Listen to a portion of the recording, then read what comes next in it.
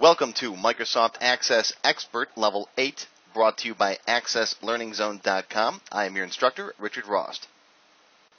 Today's class is going to focus on order entry. We started building a simple order form in a previous class, and that was primarily so we could send out collection letters when we were building our letter writing system. In today's class, we're going to continue building on that order entry system by adding line item details and totals. The first thing that we're going to do in Lesson 1 is to go over the homework assignment from the last class. If you took the previous class, Access Expert 7, you'll recall that we built a form showing a single product and then all of the vendors who supplied that product. Your homework assignment was to go in the opposite direction, show a vendor and all of the products supplied by that one vendor. That's what we're going to see in the first lesson today.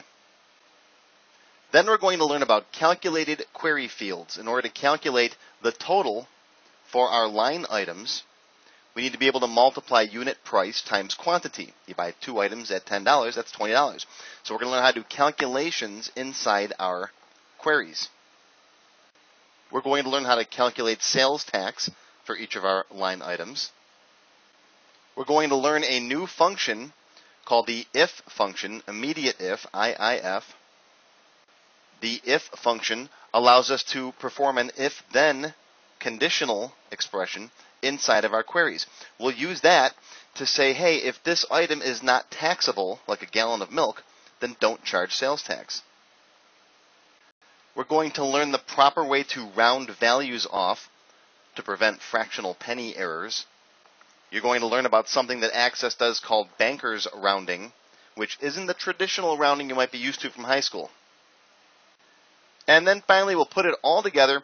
We'll build an order form where you can pick a customer, set the order information, a subform within it that has all the line item details where you can pick a product, the unit price is automatically populated, the sales tax is calculated, and your order totals are calculated automatically on the bottom.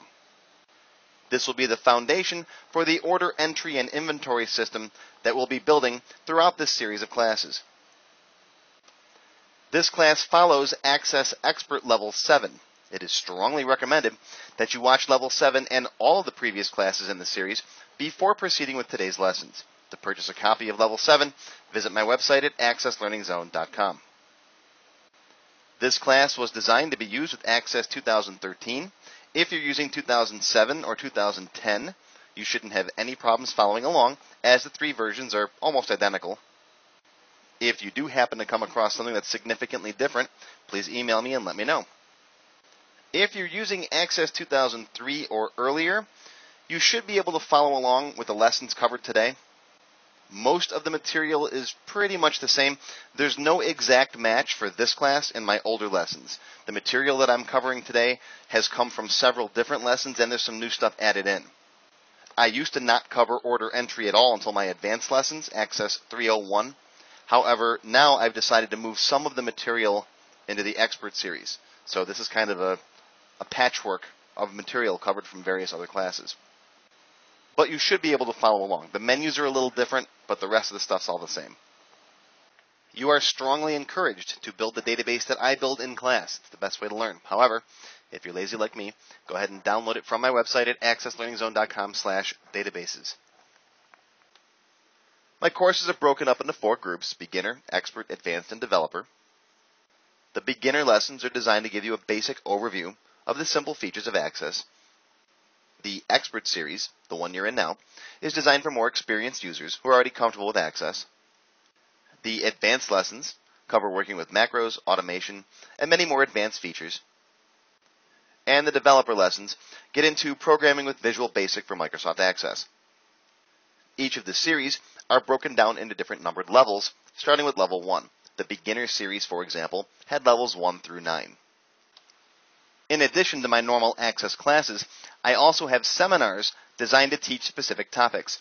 Some of my seminars include building web-based databases, creating forms and reports that look like calendars, securing your database, working with images and attachments, writing work orders, tracking accounts payable, learning the SQL programming language, and lots more. You can find complete details on all of these seminars and more on my website at accesslearningzone.com. If you have questions about the topics covered in today's lessons, please feel free to post them in my student forums. If you're watching this course using my custom video player software or the online theater on my website, you should see the student forum for each lesson appear in a small window next to the class videos, as long as you have an active internet connection. Here, you will see all of the questions that other students have asked, as well as my responses to them and comments that other students may have made. I encourage you to read through these questions and answers as you start each lesson, and feel free to post your own questions and comments as well. If you're not watching the lessons online, you can still visit the student forums later by visiting accesslearningzone.com/forums. To get the most out of this course, I recommend that you sit back, relax, and watch each lesson completely through once without trying to do anything on your computer. Then, replay the lesson from the beginning and follow along with my examples. Actually create the same database that I make in the video step by step. Don't try to apply what you're learning right now to other projects until you've mastered the sample database from this class. If you get stuck or don't understand something, watch the video again from the beginning, or tell me what's wrong in the student forum. Most importantly, keep an open mind. Access might seem intimidating at first, but once you get the hang of it, you'll see that it's real easy to use. Now let's take a closer look at exactly what's covered in today's class. In the last class, Access Expert 7, we built a form with a subform so we could see the product and all of the vendors we purchased that product from. Our homework for today was to reverse that, was to build a vendor form where we can see all of the products that vendor supplies. In Lesson 1, we'll review my solution for the homework, and we'll learn a few new things as well. In Lesson 2, we're going to do some more work on our order entry system. We're going to create a table to track line items called the Order Details table and a query to go with it. In Lesson 3, we're going to learn how to create calculated query fields. We'll take the unit price, multiply it by the quantity to get the extended price for that line item. In Lesson 4, we're going to learn how to calculate sales tax. We're going to learn about the if function, and we're going to learn how to properly round numbers. In Lesson 5, we're going to build our order detail subform, the line items that you'll see on the order form.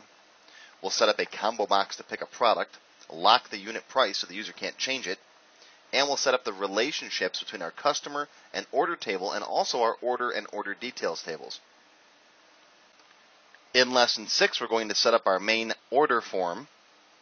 We'll learn about the isNull function and lots of little other tricks.